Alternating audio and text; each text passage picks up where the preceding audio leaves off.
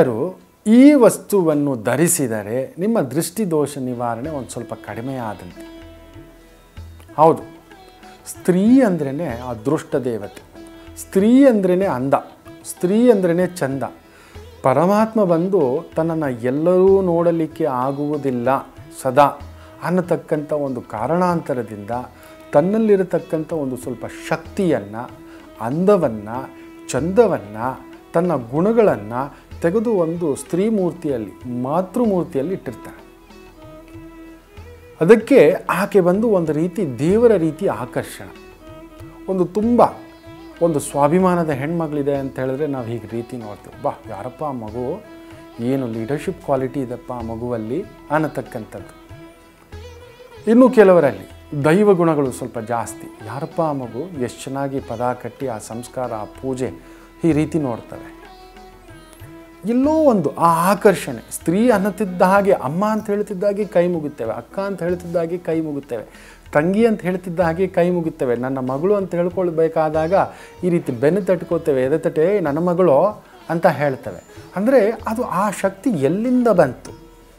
ಭಗವಂತನಿಟ್ಟಿರ್ತಕ್ಕಂಥ ಇಂಥದ್ದೊಂದು ಅಪರೂಪ ವಿಸ್ಮಯಕಾರಿ ಶಕ್ತಿಯಿಂದ ಆಕೆಗೆ ಮಾತ್ರ ಸೃಷ್ಟಿ ಮಾಡುವ, ಮನುಷ್ಯನ ಗಂಡಿಗೆ ಸೃಷ್ಟಿ ಮಾಡುವ ಶಕ್ತಿ ಇರುವುದಿಲ್ಲ, ಹೆಣ್ಣಿಗೆ ಮಾತ್ರ ಸೃಷ್ಟಿ ಮಾಡುವ ಶಕ್ತಿ ಕೊಟ್ಟಿರ್ತಾನೆ. ಅದಕ್ಕೆ ಆಕೆಯಲ್ಲಿ ಅಂಥದ್ದೊಂದು ಯಾವುದೋ ಒಂದು ತೇಜೋಪುಂಜ ದಗದಗನೆ ಒಳಗಡೆ ಉರಿತಿರುತ್ತೆ.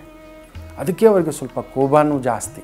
ಹೌದು, ಆ ಆಕರ್ಷಣೆಯೂ ಜಾಸ್ತಿ, ಆ ಅಂದ ಜಾಸ್ತಿ, ಆ ಮಾತು, ಆ ಗತ್ತು, ಆ ನಡಿಗೆ, ಇವುಗಳ ಒಂದು ಪ್ರಭಾವ ಬೇಗ ಒಂದು ಡಿಸ್ಟರ್ಬೆನ್ಸ್ ಬೇರೆಯವ್ರಿಗೆ ಮಾಡಿಸುತ್ತೆ. ತುಂಬ ಬುದ್ಧಿವಂತ ಹೆಣ್ಣು ಮಗು, ಏನಮ್ಮ ನಿನ್ನ ಮಗಳು ಕ್ಲಾಸ್ಗೆ ಫಸ್ಟ್ ಅಂತೆ, ಏನು ಇಷ್ಟೊಳ್ಳೆ ಸೊಸೆನ ತುಂಬಿಸ್ಕೊಂಡಿದ್ದೀರಾ, ನಿಮ್ಮ ಅತ್ತೆ ಬಿಡಮ್ಮ ದೈವಾಂಶ ಸಂಭೂತೆ, ಅರೆ ನಿಮ್ಮ ಅಕ್ಕನ ಕೇಳಬೇಕೇನ್ರಿ, ಅರೆ ನಿಮ್ಮ ಮನೆ ಧರ್ಮಪತ್ನಿಯು ಅನ್ನಪೂರ್ಣೇಶ್ವರಿ ರೀ, ಮನೆಗೆ ಬರೋ ಯಾವಾಗ ಬಂದರೂ ರೀ ಊಟ ಇರುತ್ತೆ ರೀ, ಆ ಮನೆಗೆ ಹೋಗಬೇಕು ರೀ, ಶಾಸ್ತ್ರಿಗಳ ಮನೆಗೆ ಹೋಗ್ಬೇಕು, ಆಚಾರ್ಯರ ಮನೆಗೆ ಹೋಗ್ಬೇಕು, ಹೋದಾಗ ಆ ಮಗು ಬರಿಗೈಯಿಂದ ಕಳಿಸಿದ ಇತಿಹಾಸವೇ ಇಲ್ಲ ರೀ, ಏನಾದರೂ ಒಂದು ಹಣ್ಣೋ ಸಿಹಿಯೋ ಏನಾದರೂ ಹೇಗಾದರೂ ಕೊಟ್ಟು ಕಳಿಸುತ್ತೇರಿ, ಆ ನಗುಮುಖ ನೋಡಬೇಕು, ಒಂದು ದಿನ ಹೊರಟಾಗಿ ಮಾತಾಡಿದ್ದು ನಾವು ನೋಡಿಲ್ಲ. ಈ ರೀತಿ ಕೆಲವ್ರ ಬಗ್ಗೆ ನಾವು ಕೇಳ್ತಿರ್ತೇವೆ. ಎಲ್ಲಿಂದ ಬಂತು?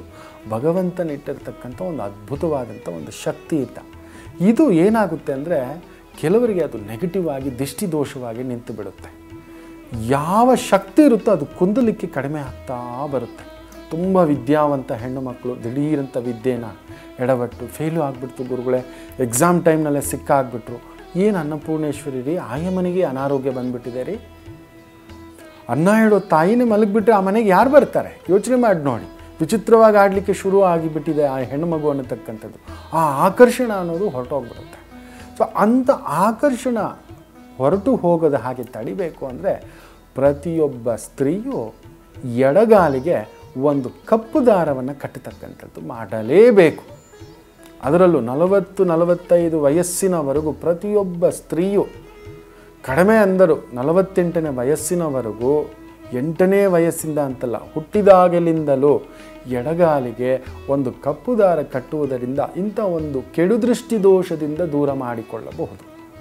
ಸೊ ಎಡಗಾಲಿಗೆ ಕಪ್ಪು ದಾರ ಕಟ್ಟುವುದರಿಂದ ಕೆಡುದೃಷ್ಟಿಯನ್ನು ದೂರ ಮಾಡಿಕೊಂಡು ನೆಮ್ಮದಿಯಾಗಿ ನಿಮ್ಮ ಆಕರ್ಷಣೆಯನ್ನು, ನಿಮ್ಮ ವ್ಯಕ್ತಿತ್ವವನ್ನು ಹಾಗೇ ಉಳಿಸಿಕೊಳ್ಳತಕ್ಕಂಥ ಒಂದು ಶಕ್ತಿ ನಿಮ್ಮಲ್ಲಿರುತ್ತೆ. ಸೊ ಮಾಡ್ಕೋತೀರಲ್ವ?